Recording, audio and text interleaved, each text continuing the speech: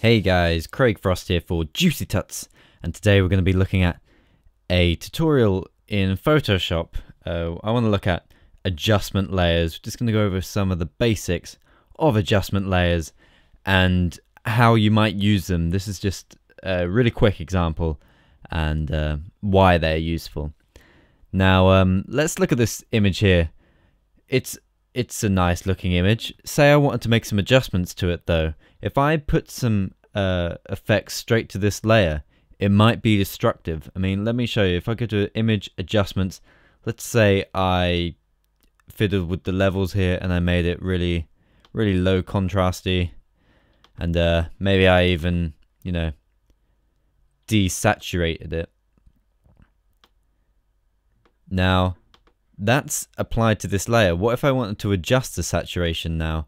And maybe I've done so many steps that it's not back in the edit undo history, and I wanted to come in here and bring the saturation back up. No matter what I do, I can never bring that color back. So this is where adjustment layers come in handy. So adjustment layers work like normal layers over here in the bottom right layers window, and they layer up on top of each other just like they sound like layers. And so there's a couple of ways to make them. You can go up to layer, new adjustment layer, or you can come down here on the right and press this adjustment layer button and pick what you want. So I can do the same here again with levels.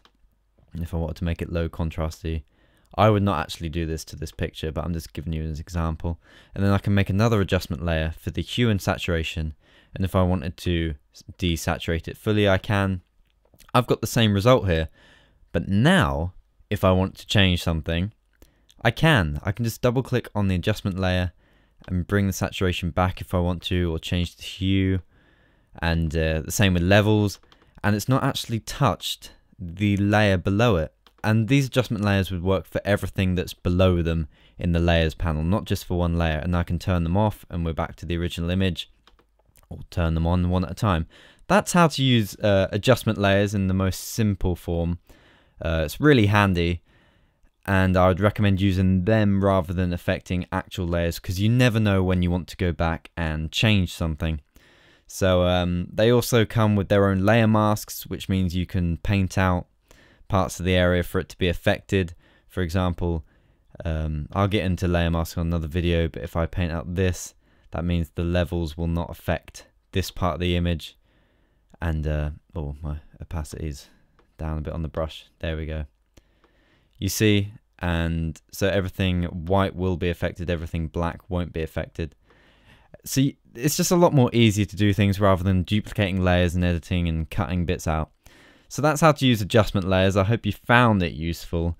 That's just the basics of it. We can spend hours on different techniques, but this is just the raw basics of adjustment layers. So thanks for watching. Remember to follow on JuicyTuts.com.